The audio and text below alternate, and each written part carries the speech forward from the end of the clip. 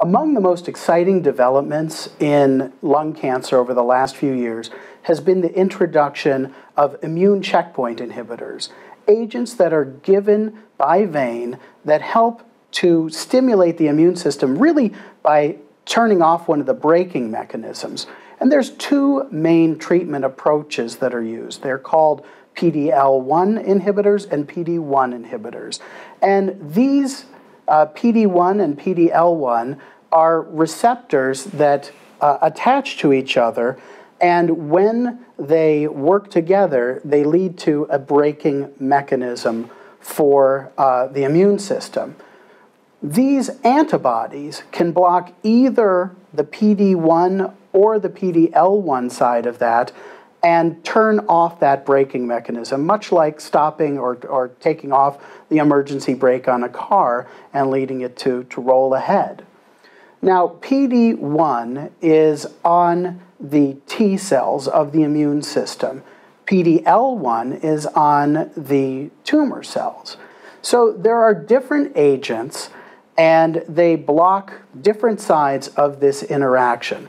And the question is, does it matter which one you get, or are they all pretty much the same? There are two agents as of now that are FDA approved in advanced lung cancer, and those are Opdivo, known as nivolumab, and Keytruda, known as pembrolizumab. And although there are other agents that are likely to become FDA approved in the future.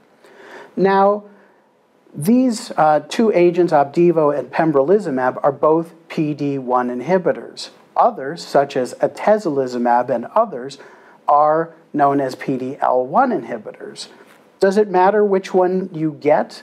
Do the results differ? Well, we don't absolutely know because we have not yet seen the results or even done a trial that directly compares how patients do when they get one over another.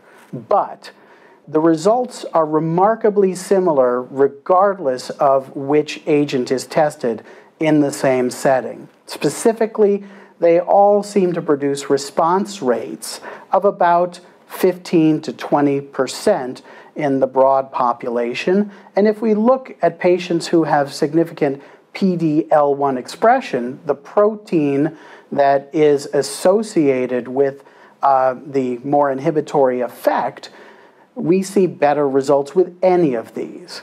It remains to be seen whether you can treat a patient with a PD-1 inhibitor like Keytruda, like Opdivo, and then get a good result once they show progression because you've given them a PD-L1 inhibitor. But for all intents and purposes, the results in terms of efficacy and also side effect profiles are remarkably similar, and most specialists feel that they are really essentially interchangeable until we see evidence showing otherwise.